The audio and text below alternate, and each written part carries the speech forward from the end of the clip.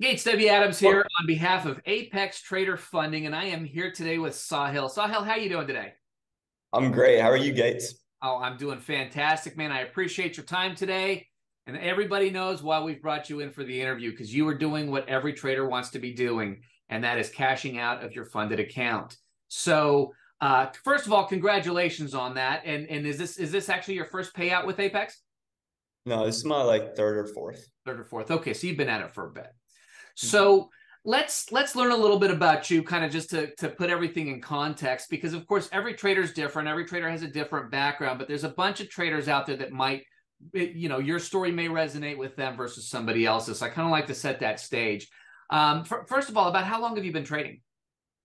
So quite a while, like almost 12 years now. But with futures, it's been relatively recent. I only started futures, I think, September, October of 2022.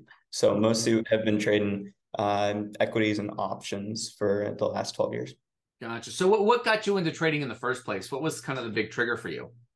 Honestly, like I started off pretty young, and so it was just interesting to me that like I could take some of my birthday money that I had gotten together and be like, "Hey, Dad, can you put this in an account for me?" Because I wasn't old enough to do it yet, anyways. Oh, So it was wow. like, "You put it in an account for me," and I'd be like, "Hey, can you buy like one share of like Coca-Cola, which doesn't even move much per year?" And I would be like, and I swear to God, it was the funniest thing. Like I would go to the grocery store and I'd be like any like if any kind of stock that we had. So like I don't even drink soda much, but I'd be like with Coca-Cola, I'd be like, Dad, we gotta buy a 6 pack of Cokes because it's gonna help the share price. So like this is like I started really young. And that was like when I was like 12. So that was even like 16 like years ago. But it was like that was kind of like the roots of it. And then I really got into it as I got a little bit older. And it was just something where I was like, I could see the opportunity that this presents and how this can be hopefully like life changing and hopefully allow you to, create an income that comes in a way that like really engages you on a day-to-day basis. Like it's a very interesting and very difficult and very challenging like job, but also it's just like it gives you the opportunity to hopefully fulfill some goals that I have to like hopefully help family, help others around you. And I think that this is a job that, unlike any other, gives you the opportunity. That's awesome. Now I'm hearing you talk the way you're talking. I'm going to ask you something I've never asked anybody else before, because I ask a lot of the same questions. But it seems pretty obvious to me that trading is for you a lot more than just making money. There seems to be this much deeper passion behind it for you. Is would you say that's accurate? Yes, sir. Yep. Okay. I'm hoping that wherever kind of however the journey takes you, because you have good years, you have bad years, and you have to work through that. And that's just naturally how it goes with market cycles and also with adapting, right? Because sometimes you'll be like, I have a great strategy that works. We're in a trending market, but then sometimes things can turn 180. But yeah, definitely the goal is like to be able to build this into something where like hopefully on a weekly basis, it can be used to hopefully help change someone's life for the better. That's cool. There is way more passion there than you hear a lot, because everybody's about the numbers, everybody's about the statistics, and I love hearing it, man. That was pretty fantastic. So let's learn a little bit more about the journey for you. So you started trading equities and options starting about 12 years ago, before you were legally able. So that's kind of cool. I have a That's 16-year old son. my dad's like buying like one share at a time for me. My 16-year-old son has come to me and wants me to work with him on getting started trading. I'm like, well, I guess we've got a little time for you to paper trade anyway for a bit. Yeah. So now, okay, so you started off in equities and options, and then you said last year, kind of latter part of last year, you started moving into futures. What brought you into futures? A friend actually told me about that he was going through this journey with trading futures with a prop firm, and it was just an interesting concept to me because it was like naturally like if you trade options for a while, like I've pretty much been trading options since I was like 22. Like there's a lot of stress involved there for sure. Uh-huh. And one thing that you realize when there's like kind of more like black swan type market events like COVID is like you can have a really bad year. And Um, and the thing about options is obviously like if you're playing shorter term options, like the market did recover very nicely. It recovered massively, but with shorter term options, you don't have the time frame for that necessarily. So it can be tough. Always got to watch And that expiration date for sure. yeah, exactly. Yeah. And so yeah, so it was just like so that was something that was pretty eye-opening, and it led me to seeking out something where I could have a little bit more of like a safety net within how much risk is being put on the table. And obviously you manage that on a day-to-day basis within your portfolio and within your options trading anyways. But having like a structure within like, hey, you're actually working with another company and they're providing you their capital to trade with, and that you can earn your way to that, which is the biggest part, right? Like show that you're good enough to be able to do it, and then hopefully have the opportunity. That just spoke volumes to me for something I was looking for anyways. And then when my buddy told me about it, shout out to Joey, he pretty much had me convinced within pretty much an hour. So had to Wow. give it a shot. Okay, so I got to ask the question. So when he first started talking to you about this whole, I mean, I don't know if you were familiar with prop firms prior to this, but in terms of, he's walking, you can get funded, you don't have to put up the capital, this and that. What did you have like an initial gut reaction to this, or were you already familiar with really the fact that they existed? So I knew about prop firms and stuff because when you're coming out of college and everything, like there's an opportunity to pursue that if you want to. And some of them will actually recruit on campuses as well. So I encountered a few, but yeah, like essentially what they were offering compared to like what else I was going to look at working within was not really in line for me. So I knew that those existed, but the online ones, especially for futures trading, I had no idea about that previously. So I was a little bit later to the party for sure for finding out about it. But man, oh man, I'm grateful it came around and that I found out, because it's been a big blessing, like good opportunity for sure. That's great. So you've mentioned you obviously started off with equities, you moved into options, you moved into futures. As you've changed instruments or instrument types, how has that gone in terms of the strategy that you learned, that you developed in equities, then what you developed into options, and then what you developed that you trade futures with? How has that evolution gone for you? Was it a fairly simple transition from one to another, or did you have to start over from square one? What's most interesting is I'll essentially exclude like leap contracts for options and pretty much like anything that's like 3 months out, because that gives you more of a time frame. But when you're looking at the shorter term ones, because I'll do those as well, but specifically for the shorter term ones, it was really funny exactly how you asked the question, because from stocks you were like, okay, I can hold these longer if I need to. Then I went to options and I was like, I can't hold these as long because I'll be in the green, and then within 3 candles I could be deep in the red because of theta burn, right? And then you get the futures and you're like, oh my God, I got the move right. I only have, one mini on, but I got one candle where the market dropped 0.5% and I just lost my account. And so I was like, the progression was just realize like what kind of market you're in, and realize that like your entries have to be better and better and better. And you have to adapt more quickly on the fly, your strategy of how long you want to hold, where your stop loss is, where your take profit is, because sometimes you got to move your take profit, even if you're green, when you're seeing that the market action is not providing what you were looking for when you entered. So, Right. So, yeah. so obviously there's a little more intensity as the term gets shorter and shorter. What's the upside for you to be now in futures? Honestly, like it's wild. Like you'll, even if you trade like zero DTE options on the triple Qs, which are obviously expiring every day of the week now. It used to be 3 expirations per week. It used to be 1 expiration per week. Only SPY was expiring 3 times a week. Now it was expirations. Now it's 5. It's every day. Even with those contracts, like let's say you get like 10-point move in the futures, right? That's going to be equivalent on one contract in options to maybe like $15, depending on what your strike price is for your option.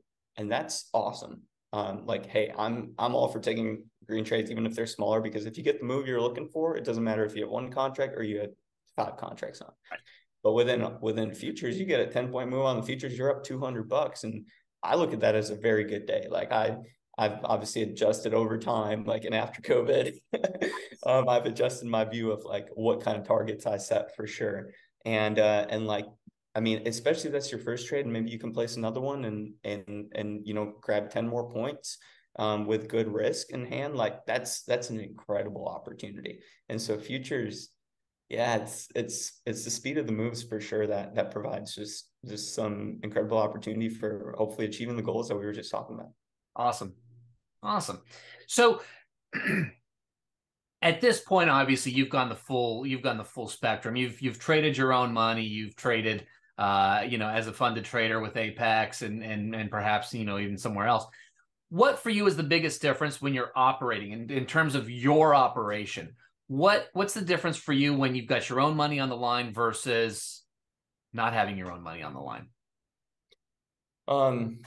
You almost like, to be honest, it operates the exact same because I still look at every cost. I'm pretty analytical with it, and I look at every cost of like what I paid to purchase an evaluation, to pass an evaluation, to pay for my funded account, and to get my PA and get it activated. I looked at that as a cost that I put in that I want to recover if possible by getting a payout. And so I still look at it as capital on the line, which is how I want to look at it, because at any point when you're like, oh, it's like if I blow this account, no big deal because it's not my money or something, like you want to be good enough that if that's your 50K or your 100K or whatever, or let's just go with the amount that your trailing stop is, that's your $2,500 essentially on the line, right? Right. Like, how are you going to treat it? Because at the end of the day, a lot of us can succeed in sim accounts because that whole factor of something being on the line is taken off, right? And so when you're actively thinking about it, it's like, hey, this is like my money's still on the line. This is like an opportunity I've been provided. Also, just the opportunity, like, 5-6 months ago, I didn't even know this existed. So I didn't have this chance. I don't want to look at it as like something that I can just blow off and throw away and be willy-nilly about. I want to look at it as a big blessing that I'm hopefully going to be able to take advantage of, God willing. So Awesome. I love it. Now, how did you end up with Apex versus somebody else? I tried a competitor first. Did you? Without necessarily mentioning any names, what was the big difference for you when you found Apex? Um, honestly, it was being able to have like multiple accounts going on at the same time, because at that time the competitor didn't offer that. And for me, one of the reasons I really liked that was because, like, especially when you're setting your stops, like, I mean, we train ourselves to be as like non-emotional as possible, right? And limit emotion, but we're human, and I'll be honest, in 12 years, having emotions is still really, I say 12, but that was like when I was trading one share at a time with my dad. But like, like even in like the last 6-7 years of really doing it a lot, like emotions has still been a factor for me. Like it's not something that I can wipe out. And I think we're all just different in that way. I think the best traders are able to effectively wipe that out more often and like really stick to, a perfect system. I'll be honest, I'm very flawed. I still think that I can have success and grow and continue to achieve, hopefully, God willing. But I know that that's one of my flaws. And so if I take a trade on an account and I get stopped out and I'm like down like 300-400 bucks on that account for the day, it would be I have a tendency to try to want to make it back. You know what I mean? But I know that that's not always the way. When you have multiple accounts available, you can be like, all right, this is essentially another version of what they say about spreading the risk by like not making sure you set tighter stops and spread it across multiple accounts, and then hopefully take profits that also multiply across more accounts. But I look at it as, here, I have another fresh opportunity to trade, and I want to keep that same mentality that I got. I want to try to hit my profit target without feeling like, oh, I'm already in a drawdown and I got to make this back first. Because I feel like that sets a tougher precedent for someone to take more trades and take trades that aren't necessarily their setup. And so when you have more accounts, you can actually spread that out in that way, your thinking and also your approach to how you're trading, so that you actually do stick to, hey, if I'm stopped out here, I'm done for the day. Let me move on to my next account, try to hit my profit target. If I'm stopped out on that, it's okay. It's a manageable stop out, and keep going like that. So it actually helps keep me more in tune with what I want my strategy to be. There's financial capital and then there's mental capital. And absolutely, when you look at that little, box on the chart trader and you see red, it definitely has an effect on how you behave. I think it's happened to every single one of us. Sometimes it happens when it gets too green. You just never know. And that's all part of it. And I like that, the way that you because I do multiple accounts, but I actually use the trader and I just trade it on all the accounts at once. And if I just hit my up or down or whatever, I'm done. Yeah. But I can absolutely see how, if it's been a rough start to the day, you get a couple of back to back, just, bite you. Moving into a brand new account, starting at zero and starting fresh, can really help reset the mind. So Yes, sir. I like it. I like it. Well, let's say you were talking to somebody that's just going down the road of being a funded trader, and they ask you for the biggest piece of advice you can give them as they start going into this process. What's the biggest thing you tell them? Stay humble. Stay humble always. I mean, just like you said, you'll have those days when things are looking really nicely green. And I'll tell you a funny story, actually. This is a very tragic story, but hopefully this helps, because at the end of the day, if even one person watches this and they've had a similar experience, then hopefully they continue on.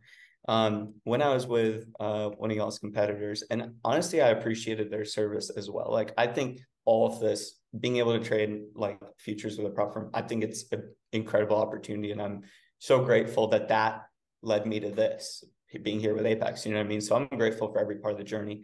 But it's a little bit different, like obviously like the payout structure and like what you need to do to get a payout. And I was kind of like also just brand new to trading futures, and it was my first time being funded and all that. And, I eventually got an account up to being positive over $6,000 within 3 days. And I was taking the setups that I like. The market was moving a lot those days. So I was like, you're able to get more outsized moves and feeling really good. And, and in that same day, I remember that I hit 6K positive. I was up 3.5K on the day. I lost the account that day. Yeah.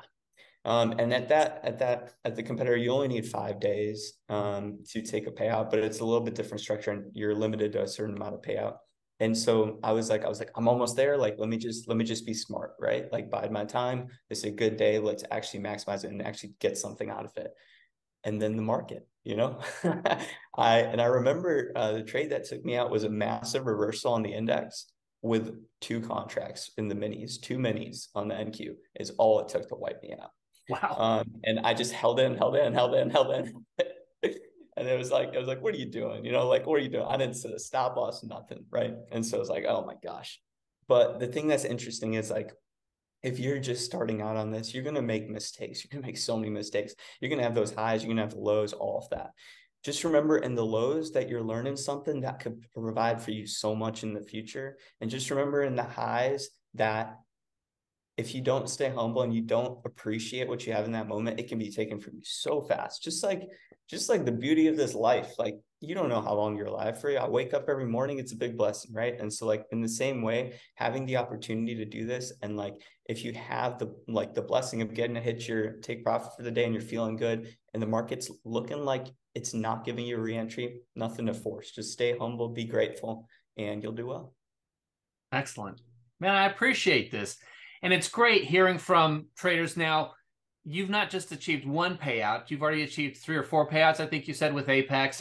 And so not only are you moving in the right direction, but you're doing so consistently. And that's the biggest thing that we love to see, is just that consistency, that ongoing, month after month, payout after payout. That's the goal everybody here is shooting for. So thank you for taking your time and sharing your experiences with us. And hopefully here in the next few months, maybe we'll get back together and just kind of do a catch up and see where you've gone from here. Does that sound good? Absolutely. That sounds great. I appreciate you, Gates. You got it, Sahil. I appreciate it. Have a wonderful rest of your day. We'll chat soon, okay? Sounds great.